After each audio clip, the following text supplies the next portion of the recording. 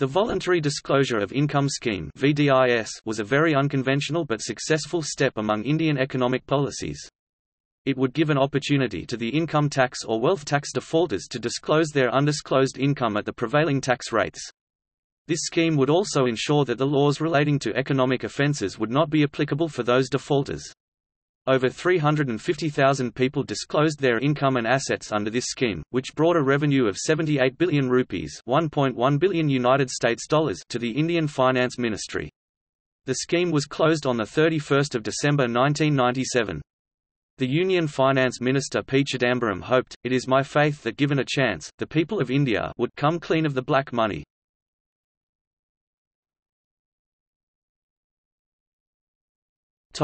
Controversies. VDIS granted income tax defaulters indefinite immunity from prosecution under the Foreign Exchange Regulation Act, 1973, the Income Tax Act, 1961, the Wealth Tax Act, 1957, and the Companies Act, 1956 in exchange for self-valuation and disclosure of income and assets. The Comptroller and Auditor General of India condemned the scheme in his report as abusive and a fraud on the genuine taxpayers of the country.